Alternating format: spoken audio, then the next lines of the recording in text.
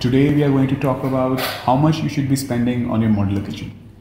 Now it's a very dicey question how to take out a budget of a certain part of your house while you're constructing. Considering that it is the health center of the house and the most amount of labor activities in the house happens in this area, it requires considerable amount of attention that needs to be given. Also, to make sure that the person who's doing all the prepping and the cooking for the entire house and is making the meal for the entire family throughout the day, we require that the structure of the kitchen is of a highly durable, as well as the quality of hardware is pretty high, and the appliances are also of great quality. This will ensure that the kitchen lasts you a lifetime, as well as it provides an ease of work to anybody who's working in the kitchen. This is an essential part because of the high amount of activity that happens in this area. There is no major flaw in your kitchen design, otherwise the overall activity may increase quite a bit. You need to make sure that your storage and your water and your cooking are well aligned together. One should think of spending approximately 50% of their automobile's value on a kitchen at least. It's a good reference point because a person is spending 3 to 4 hours in the kitchen and a person is driving also, I believe, 3 to 4 hours on an average every day. Some may be high, some may be less. And keeping that into the mind frame, one can actually figure out that a kitchen is worth spending a good penny on. It is probably going to last you much more than your car, and it actually has a lot more activity going on. So how do you bifurcate the budget? So once you've decided, let's say you decided for 2 lakh rupees as a budget for your modular kitchen. So now when you keep on bifurcating it, you'll end up with 3 to 4 components, which is basically the box, the hardware, the finishes, and the appliances. The box is the basic structure. It needs to be of highly durable material. We generally suggest waterproof plywood or good quality plywood, and it needs to have a waterproof material on the back of it which touches the wall. This kind of a structure ensures that your modular kitchen has a good life, preferably around a life of 8 to 10 years. Make sure that any hardware that goes onto it intact and pretty functionable for a long period of time, because plywood has a great screw holding capacity for making sure that all the hardwares work well. One should make sure that the sink area is definitely of a waterproof material, maybe even aluminium box or aluminium lined materials. That is what we guys use generally, and that ensures that any kind of water trouble stays away.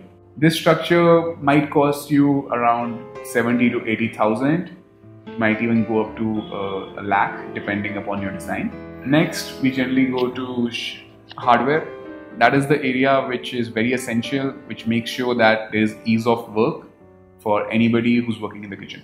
It makes sure that the heavy items have the right hardware so that it can be easily pulled out without a lot of force, without a lot of effort, as well as corner storages which are very hard to access and generally become dead storages are utilized well.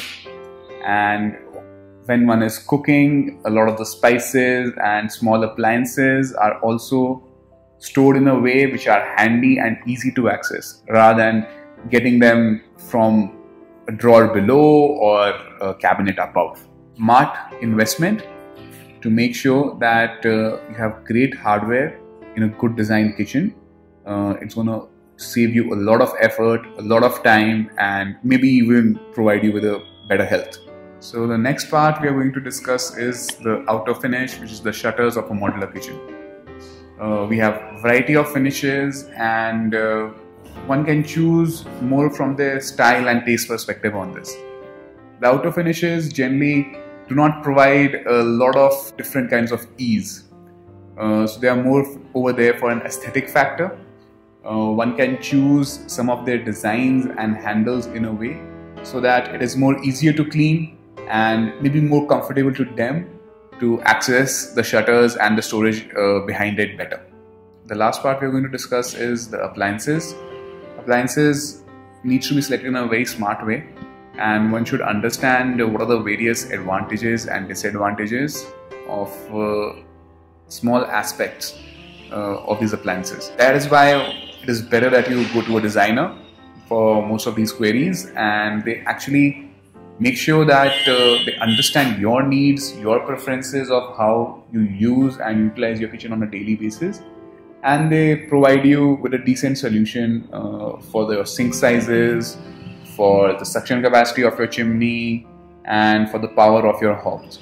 All in all, say if your budget is of 2 lakh, you should be spending approximately 80,000 on your boxes, around 30,000 on your hardware, and 30,000 again on shutters and outer finishes, and the rest, which is approximately 25 to 30,000 more, should be spent upon appliances. One can pick and choose a bit here and there, and these cost varies from design to design, the kind of finishes that one might, and some people might want to have a higher end outer finish, while some would actually prefer to have better hardware and more number of hardwares.